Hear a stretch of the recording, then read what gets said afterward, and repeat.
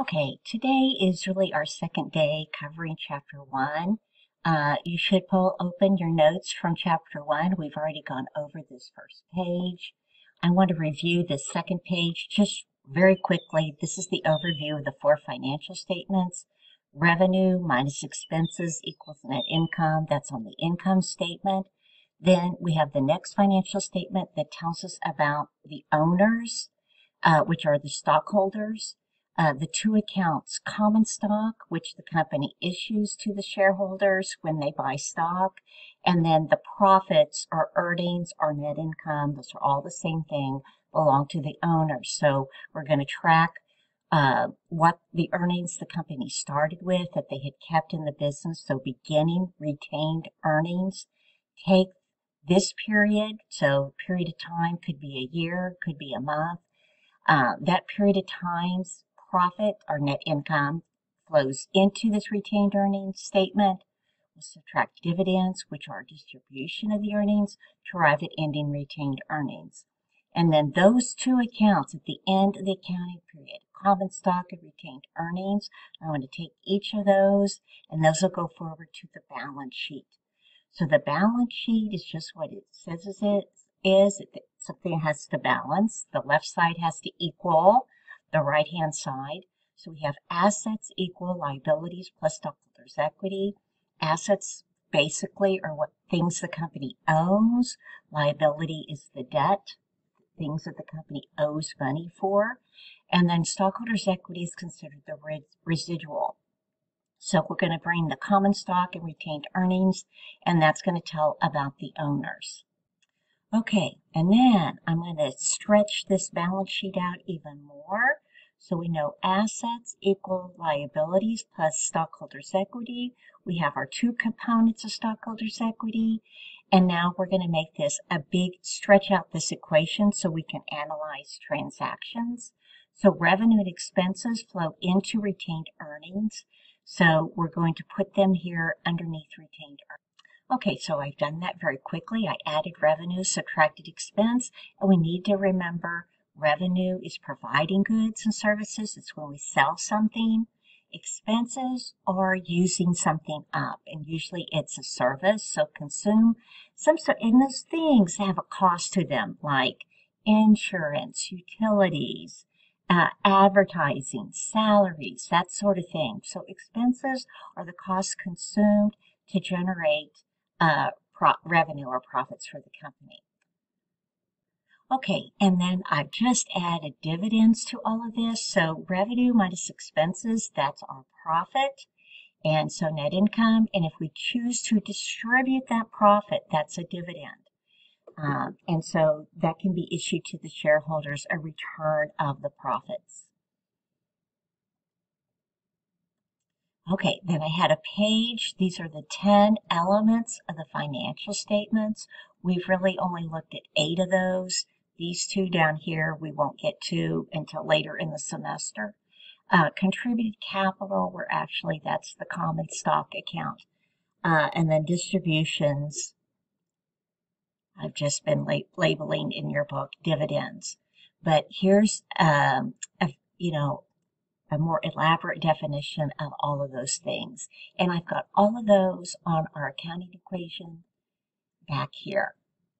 Okay, then we looked at when transactions take place, analyzing those transactions. So millions or thousands of transactions will take place. Think of Walmart, and every time they make a sale, that's a transaction. So millions and hundreds, thousands, millions of transactions take place.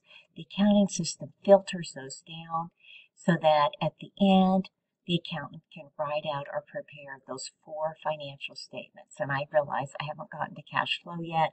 I'll do that at the end of this lecture. Okay, so we got this far, and we know that transactions, the company gives up something, in exchange receives something. So there has to be both a giving up and a receive for it to be an accounting event or accounting transaction. Okay, so last week in class, Well, with one of my sections, we actually got all the way through question 8, this exercise 19A. In my other class, we did not. I'm going to actually work through the part A. Those of you that don't need this, just fast forward through this, and no sense in you watching it. But I just kind of want to kind of give a review. Okay, so number one, acquired cash, 30,000 cash by issuing stock. Okay, so I've over here added something. You've probably got some space to put it here and go back, but here's a review of our accounting equation. Assets equal liabilities plus stockholders' equity. The two components of stockholders' equity are common stock and retained earnings. Under retained earnings, we have revenue, which is providing. It's going to provide goods and services. Expenses are when we use something, we use a service. And dividends are when we distribute the profits. Then I've broken this page in half, and we're going to start by analyzing transactions. So in transaction 1, what did we give up? We gave up stock certificate. And in exchange, and I'm talking about from the company's point of view, in exchange, the company received $30,000 cash that they're going to put in the bank. So you first understand, what did the company give up? What did the company receive? Then we analyze it into these accounting elements: assets, liabilities, common stock, retained earnings, revenue, expense, and dividends. The stock certificate, that's common stock. And then receiving cash. Cash is an asset, something that we own. So I'm just going to put A there for asset. Okay, and this is going up, and our stock certificates are going up. So we're going to go back over to the problem in the accounting grid. We're going to increase cash assets 30,000, increase common stock 30,000. So let's put that in here. So cash is going to go up 30,000. And then go over to common stock and increase it. The number of shares issued are going up.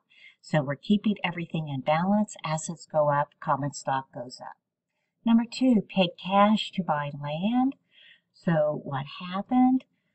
We gave up cash. In exchange, we received land.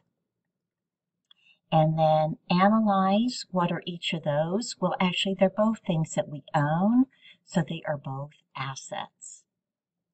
Cash is going down, we're giving it up, and the land, we're increasing the amount of land that we own. So it's an asset exchange. One asset is going down in exchange for the other. We go over here to our grid, and we're going to record that. So cash went down 12,000. So put a negative 12,000. I use brackets. And land went up 12,000. So nothing had to happen on the other side to keep this equation in balance. Cash went down 12, land went up. Number 3, borrowed cash for $10,000. So cash would go up. Oh, excuse me. That's giving up. Cash is what we're receiving if we borrow money. And then if we borrow money, then we owe, right? Kind of like an IOU. So we receive cash. In addition to owing money, we have to pay it back in the future. All right, cash is something we own. That's an asset. And if we owe something, that's a liability. Our debt is going up. Our assets are going up. Okay, and we're going to call this thing we owe a note payable. So we owe money to the bank, so we have a note with the bank. And when we owe money, we call that payable. So we're going to increase cash, increase notes payable on the other side. So cash went up 10,000. Cash goes up 10,000. Here's our liability. They have note payable there. And we increase the amount we owe by 10 grand. And it keeps everything in balance. Number 4, provided services for $20,000 cash. So we're going to receive cash and we provide services. in exchange. We get cash. In exchange, we provide services. Cash, again, is something we own. That's an asset going up. Providing services, that's revenue. And we have increased our revenue by providing services. Okay, we go to the other page, increase each of those. So cash is going up 20 grand. And under retained earnings, we have $20,000 of revenue. And I'm going to call that, I'll just call it revenue. If I had space, maybe service revenue when we go to write out our income statement. So service revenue. Okay, and that keeps the equation in balance. Number 5, paid cash for utilities expense. So this time, we're actually giving up cash. We gave up cash, and we got to use the utilities the utility company provided. That's what we received. So we got to use utilities, and we gave up cash to use those utilities. Cash is an asset going down, right? We're giving up cash. Utilities, that's something we used. That's an expense. And we are increasing that expense. That expense is going up. I do want to make a point. It's under retained earnings. I'm just going to put RE, and retained earnings goes down for expenses. So we're going to reduce it under retained earnings. Over here, revenue is also part of retained earnings, but revenue causes retained earnings to go up. That's why we added revenue. Here, I'm going to subtract under retained earnings for the expense. So one side will go down, each side's going to go down. Let's go put it over here. Okay, so we're going to pay utilities of $1,000, so cash will go down. And under retained earnings will go down as well, keeping that equation in balance. And retained earnings is going down because of utilities expense. Okay, so retained earnings went down for the expense. Number 6, paid cash for operating expenses. This is the same sort of thing, except they're really not telling us what the operating expenses are. So we give up cash and we get things. Operating expenses could be salaries, insurance, etc., things like that. So we used all of those operating expenses, paid salaries, used the insurance. Over here, cash is an asset going down. And again, these are expenses.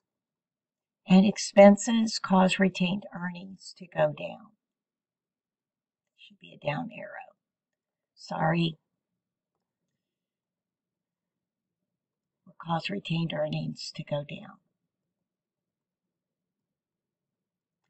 Okay, so let's go reduce assets. Let's go reduce retained earnings. So $15,000 cash will go out. And over here under retained earnings, it will go down as well. And I'm just going to abbreviate that OP for operating expense. You can write out the whole thing, operating expenses, if you want. I just put OP for operating expense. Sorry, it's messy. That's kind of hard to write on this thing. So OP, operating expense. Okay, number 7, paid a cash dividend. So cash will go out. And this one's harder. We're just paying a dividend. Over here, assets will go down. And dividends reduce retained earnings.